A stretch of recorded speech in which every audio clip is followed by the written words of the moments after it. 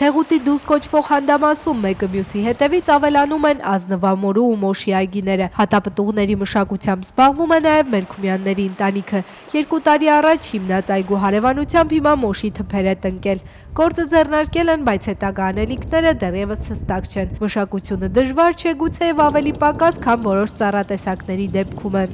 Մենք գոմախ բնապարար տանուտը մաքուր պահես, բերքը ժամանակ են քաղես արելես հսենսետը։ Այլ հողամասերում էլ հատապտուղների մշակությամբ զբաղվում են, իսկ ամեն ինչ սկսել են 1-2 թուփ ԱՄՆ-ից բերված ազնվամորու եւ մոշի առանց փշի տնկիներից։ Այս հանդամասում ցանքը կարելի է ասել փորձնական է։ Պոլկա են ասում, ինչ են ասում,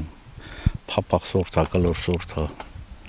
տարբեր սորտեր են էլ։ Այս տարի նոր պետք է բերք տալա, տենանք ինչ կտա։ Թփերը տնկվում են հիմա, բայց առաջին բերքը կստանան հաջորդ տարի, իսկ բերքատվության լավագույն ցուցանիշը 3 տարի անց կլինի։ Այդ ժամանակ էլ ասում են կմտածեն սպառման մասին, իսկ առայժմ ստացվող քիչ քանակության բերքը իրացվում է գյուղում։ Մերիկոլոլյան, Արման Տիտանյան, լուրեր։